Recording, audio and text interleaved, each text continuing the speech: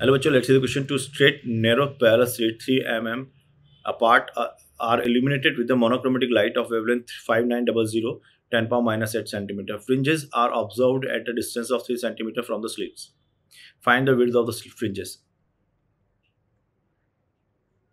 तो ये आपको दो स्लिट्स दी है आपको ऐसे, है ना, और ये बोल रहा है कि 3 mm अपार्ट, ये आपको दे दिया गया है 3 mm apart,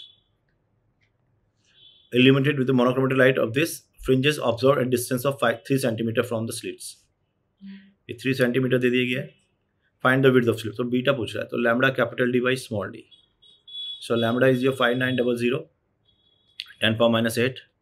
capital D is your 3 centimetre 10 power minus 2 and divide by of